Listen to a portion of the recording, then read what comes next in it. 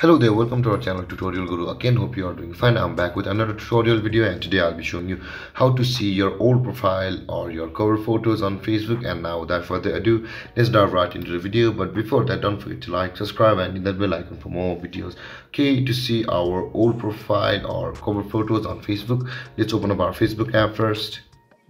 And after opening your Facebook app, you will find your profile picture on the top left corner of your screen, just below the home icon. Tap over there and scroll down a little bit, and when scrolling down you can see the photos option available over here. Tap there and you can see the photos of you, your upload and your albums over here. You can see profile pictures over here and your cover photos over here on albums.